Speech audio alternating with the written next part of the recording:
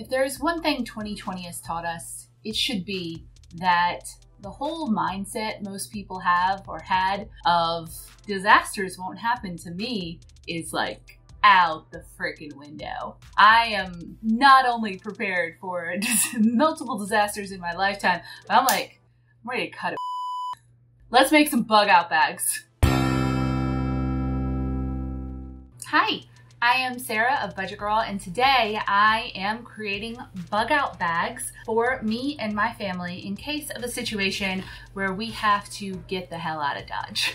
Now, quick note, I do think emergency preparedness is extremely important. It gives me a lot of personal peace of mind and helps me feel better prepared for an emergency. And after this year, I am mentally prepared to have to encounter a lot more emergencies. And if you are too, please continue watching this video because I'm gonna go over some of the basics. Now, if you don't know what a bug out bag is, there are a billion different types, but the essential purpose of it is if an emergency happens, maybe you get a knock on the door and a fireman says you've got 10 minutes to evacuate. Wildfires are moving this way. You already have something set up so that you can grab it and go and have a lot of the things that you're going to need to get through the next few days of your situation.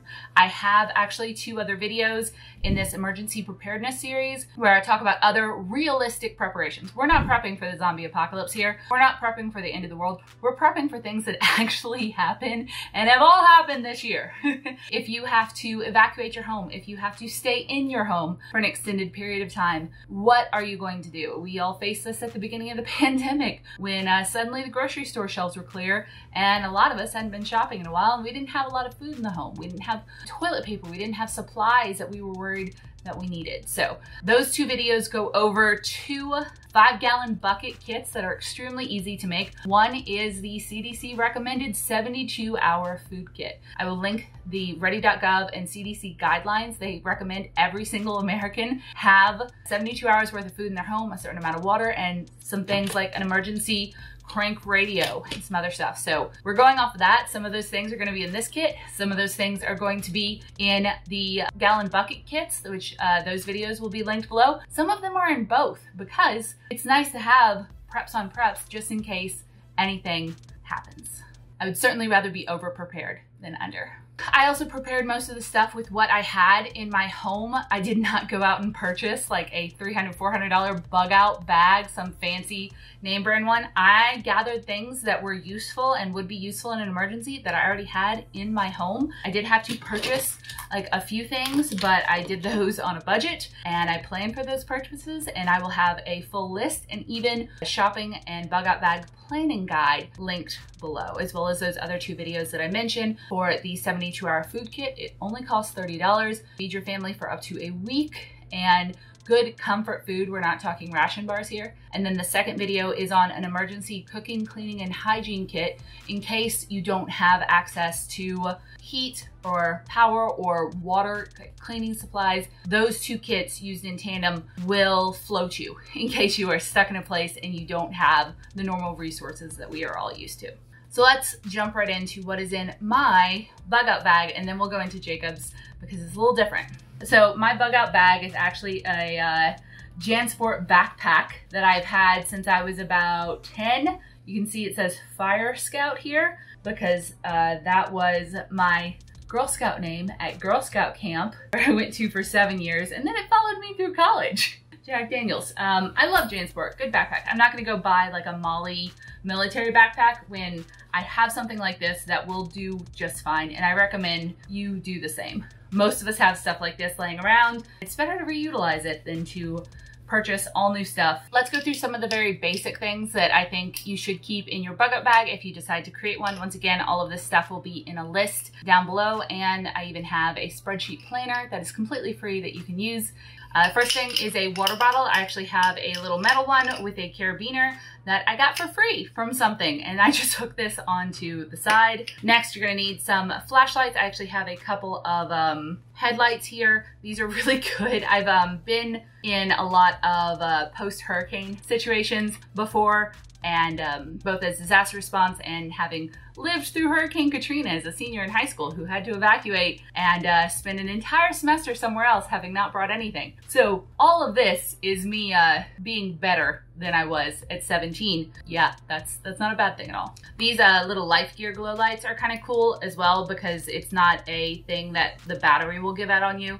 They actually have, I think 1,000 hours or something of charge, and they're only a few bucks at the store. So if you don't touch this bag for 10 years, and I don't recommend you do that, but this will still work. Some of your batteries might have crapped out by then, but that's okay. I also have a whistle, a couple of whistles on here, more flashlights. In the prepper community, 3 is 2, 2 is 1, and 1 is none. So having multiple ways to light things is a very good idea.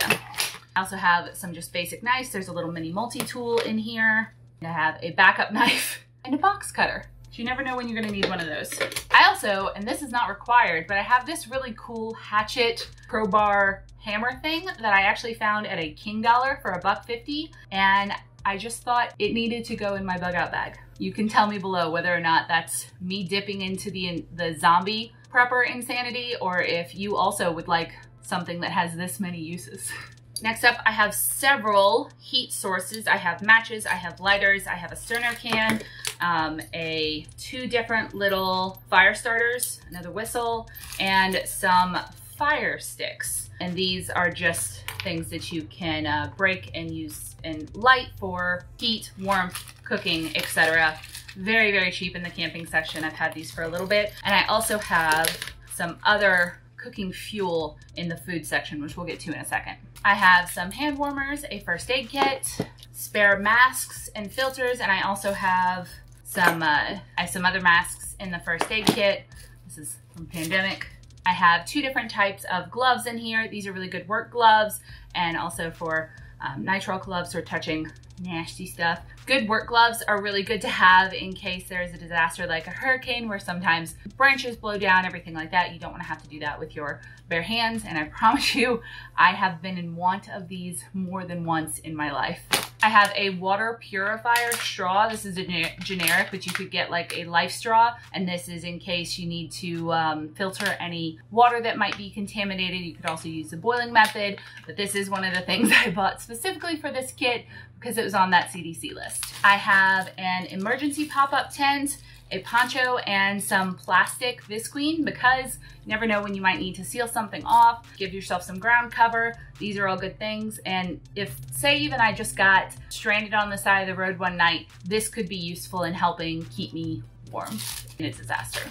I also have some rope, a little carabiner bracelet with a whistle and a compass, and this also has a little knife on it that's kind of cute. It was cheap. It's an easy thing to stick on there. Less necessary and more just kind of cool. Hair ties. Very necessary. All right, I also have, and this is a CDC guideline recommendation, an emergency hand crank radio and flashlight. This also has a charging thing in it, so you could charge your phone off of it and crank for power. And I have a little solar flashlight / charging station, and this could also be used to charge your phone off of or other things if you needed them. And the associated cords and wall plug, those are all in this little bag. That way in an emergency, if you forget to grab your phone cord, you're covered. And an old ID. So this is expired, but I think having an ID on me just in this bag would be a nice thing to have, even if it is expired. Shows that I am a like legal US citizen and Texas person, just in case for some reason I don't have my purse. It's good to have backups. And I also have a bandana, endless uses of bandana. I also have this little hygiene kit that I packed that has deodorant, some hand sanitizer, razors, a little toothbrush, toothpaste kit, some tampons, tissues, a comb, shampoo and conditioner, and some lip balm, because creature comforts, man. I have some baby wipes because this might be a nice way to clean up if you're not in a situation where you have a shower available. I have a raincoat, some flip-flops. In here, I'm not going to unpack it, I have a change of clothes, so like some leggings, a shirt, a little sweatshirt, and 2 or 3 pairs of underwear and socks. For food, so this could last me up to like 3 or 4 days if I needed, I have a little camping set. So in here there is a little silverware camping set, a little bowl, an extendable stove top, some more matches in a waterproof thing, a thing of butane, and a pot to cook it in. Very nice little system. And this is what I use for camping and backpacking if we're not using a fire. So I know how to use this equipment and I know it works.